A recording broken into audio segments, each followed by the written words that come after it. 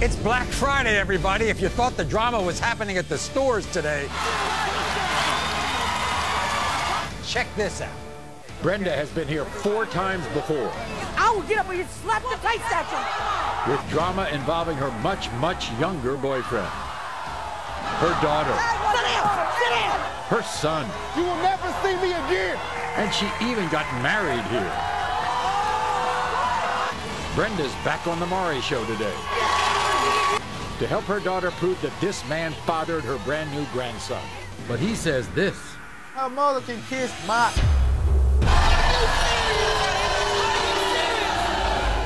Jessica says that instead of helping her raise this little girl, 40-year-old Trey is playing video games. He's 40 years old and all he does is play video games? 40. And Kiki's 39.